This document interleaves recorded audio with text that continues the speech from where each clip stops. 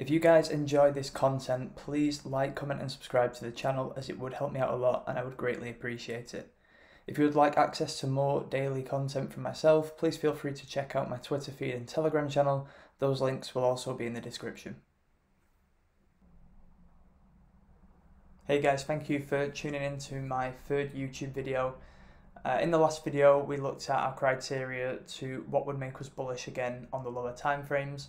Unfortunately, we didn't get that bullish price action over the weekend, but things are starting to look a little more promising today.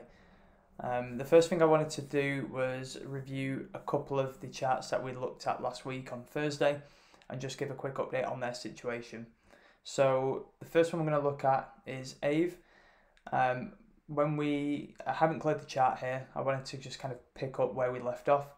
So what I was looking for was a flip of this 406, 405 area here. I wanted to, reclaim this key level on the 4-hour time frame.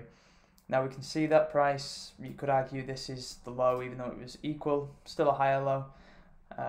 But what we wanted to see was this level flip. So we went sideways for a little bit longer than we would have liked, but the key thing is that we did not see a lower low based off this wick. So that was good. Now what we really want to see is still the same. We still want to see this level flipped back into support. However, if we don't do this on the first attempt and there is some kind of rejection here, we don't want to go any lower. We want to see a higher low formed. So where I'm looking at is probably somewhere around this level here. And we can see that this wick low became resistance. And if we can at least at a minimum hold this 346 level as support, it would give us a good kind of bit of structure to then make that next leg up and maybe break it on the second attempt. So if you really wanted to be aggressive with your entry, you could potentially enter on a retest here, but if you wanted to be a little bit more conservative, it could be that you wait for something like that and then enter there. So that would be the aggressive approach and the conservative approach, in my opinion. What I'll be doing is probably waiting for the conservative approach, and a lot of that comes down to what Bitcoin is currently doing, to be honest, which we will cover later in this video. So another coin that we looked at last week was RSR. What we wanted to see was this level flipped here. So we wanted this 0.051 level to be reclaimed as support.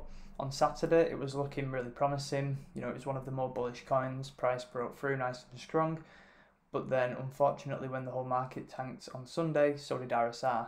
The good news is for bulls that another higher low was formed and it retested the trend line as support, so that's good. However, now what we can kind of look at is when next, and for me I'm kind of looking at this level here to now be reclaimed.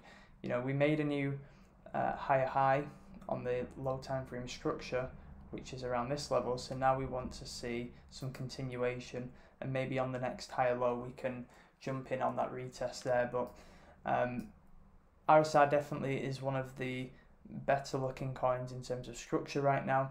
I'd just like to see resistance be flipped into support, which was created over the weekend. Okay, so moving on to Big Daddy Bitcoin, and I'm going to clear the chart for this one as a lot happened over the weekend, but here are a few things that I've been looking at. So let's first of all mark out where we found support, which was somewhere around 43k. Unfortunately, that isn't the higher time frame 40k retest that a lot of people was looking for, but Bitcoin doesn't always give the most obvious retests, and a good example of that is when 20k wasn't retested on higher time frames when we finally broke through them all-time high levels. So we can't always rely on Bitcoin to do the most obvious things. However, what we can do now is look at what we're dealing with, and that is a downtrend that has finally been broken. We could argue that it's a falling wedge here, and we've seen the breakout, and now we need to mark out what horizontal levels we're really looking at for this to be a confirmed bottom and correction over. So what I'm looking at first is this 48 to kind of 47.5 kind of area. This was resistance a few days back over the weekend. Unfortunately, we couldn't break through, and that's what led to a lower low. If we can flip this level, where am I looking next? And it's what we was originally looking at a few days back, and that was around that 51k area. So there was some resistance here, which actually led to a bigger move down. And luckily for us now, we've broken out of this trend. But what we really want to see is this 48k level retested as support before we see some kind of continuation. I think this will be the entry that I go for. I think that will be good to see that we potentially made a higher high, and then if we can back that up with a higher low, it will give a good entry for us to move forward in the long. However, one thing to be wary of is anything above 43k could be considered as a higher low, and what you don't want to do is enter here and then see a nice big wick down here to like 45k, be stopped out of your long, and then we'll see the continuation. So just be careful when you're playing with leverage. It could be that a spot entry is best in that situation, or even scaling your bids down.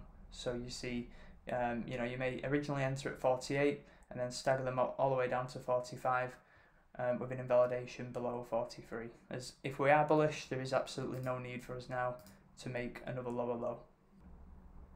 And the last coin that I'd like to take a look at is Polkadot. So Polkadot has been a front runner for the alt market for the last few months. That's why I'm kind of quite intrigued to keep my eye on it. At the moment, we are seeing a break again of that downtrend, and could argue there was a retest yesterday as support there. What I like about it is that we've seen a number of high lows over the last week or so. So that kind of structure is looking good for a reversal there. But what I really want to see is a higher high. And to get that right now, what I'm looking for is something around this level here, at around $35 to $36 being flipped back into support. So we had a little bit of a fake out there, and then we've had it tested as resistance on a number of occasions, and that's where price currently is right now. So what I'm really looking for is something like that to take us back towards the highs and above. $36 retest would be kind of my ideal entry in that scenario. So we'll just have to see what the market gives this week. As long as, if we get rejected again, what I would be looking for again is kind of like another higher low.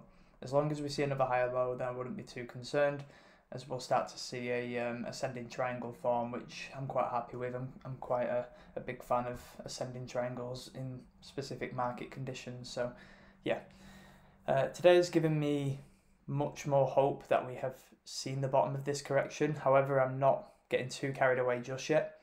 Once we see Bitcoin flip that 48k area back into support as we just looked at, I'm sure we will see other coins follow suit and continue with the up-only bull market that we all love so much. If this video was helpful, please like, comment and subscribe, as I'm planning to do at least a couple of these every week, if people are enjoying them, that is. I appreciate the support, and I will see you in the next video.